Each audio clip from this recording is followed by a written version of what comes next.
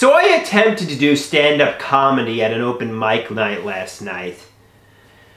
And my friend was there, and it was great to socialize with him and such. However, I got a panic attack. You know, I was like 14th to go, and there was like 20 to 30 people in the room, and you know, I felt like everybody was focused on me in a critical way. I thought they were looking at me like I was this defective, mentally ill freak. I felt like the elephant in the room. I felt extremely self-conscious. My heart was racing.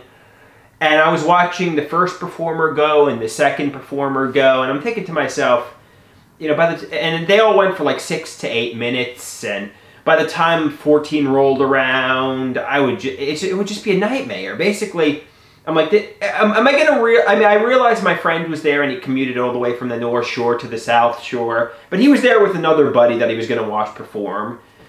And by the time my turn rolled around, it was just a nightmare. I was having a panic attack. It would have been torture sitting there, and I just got up and left. I'm like, I just can't be here. And maybe I should have pushed through it. Maybe I should have, you know, taken the Xanax that I'm prescribed, which I didn't have with me, but I don't know. But basically, I felt like the elephant in the room. I felt extremely self-conscious.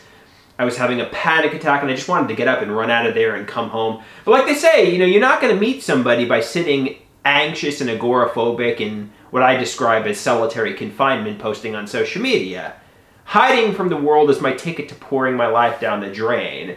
Sitting there and having panic attacks and having my hands shake, I guess that's the ticket to having a life. But it was just torture. I just wanted to get up and run out of there. You know, I was having a massive panic attack at the open mic night last night, and I just didn't perform. And I left my friend there too.